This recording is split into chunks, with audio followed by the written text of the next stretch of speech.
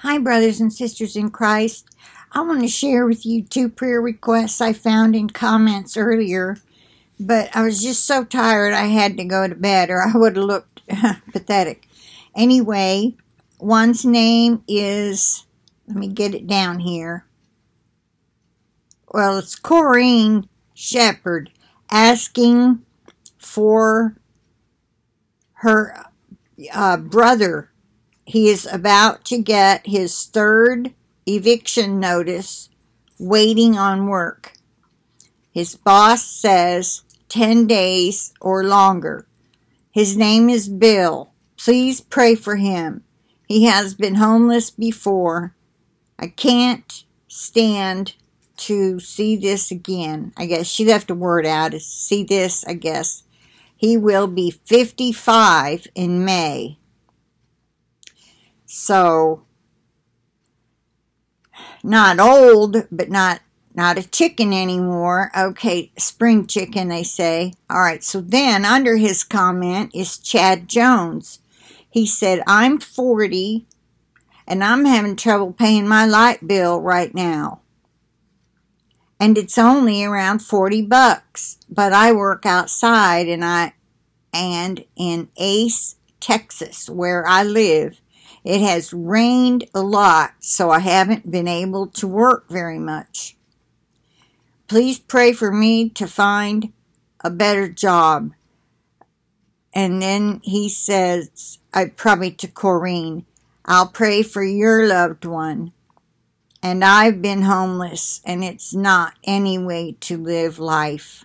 It's just surviving. Well, I'd like to say that I didn't say, Chad and Corrine, if you could, I don't know if your brother Bill is born again or not, if he trusts in Jesus. I know we've got some other homeless folks that have to stay with family, and one is kind of in and out of like boarding homes, wherever she can get the funds to stay, and Jesus brings her through it. I'd like to encourage you, Chad, to let Jesus bring you through whatever happens, and I do pray that you find an ad in a paper that, or a little buy-sale bulletin, they call them here in Alabama. I don't know if they have those there, but they probably have something similar. They're like 75 cents. And there's ads of all kinds. It could be some kind of work you could do, just helping somebody move. It'll get you a couple $100. I don't know what kind of things they do down there in Texas, but I would imagine it'd be a similar kind of situation. Something that would help you pay your bill. And I pray that Bill will be looking for another job. Something he can start right away. And maybe the landlord, I don't know, his third notice, maybe you can let him stay with you for a week or two until he gets paid. He needs another job. Just tell him to get him, try to help him find another job. That's all I know to do. There's going to be a lot of people in the same situation. Brothers and sisters, we got to remember, I feel so blessed. I mean, that I have what I have with what I get. And so many people will be in the same situation because no containers to empty. They're out of work right now because the docks are not allowing the goods to come in, at least not from China and things like that. If people had jobs like that, they're out of work right now.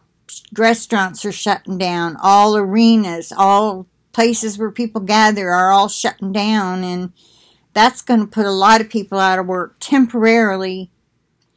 And there ought to be a hotline number. I read something somewhere about money that the president allocated for people that were out of work, or maybe it was for businesses that had to shut down, but see if there's any resources in your area. I mean, I don't know if rain affected your job. Probably won't help you, Chad, but for those who are affected by the COVID-19, being out of work, there may be resources in your state to help you out.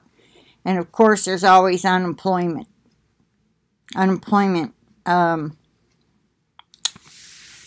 benefits.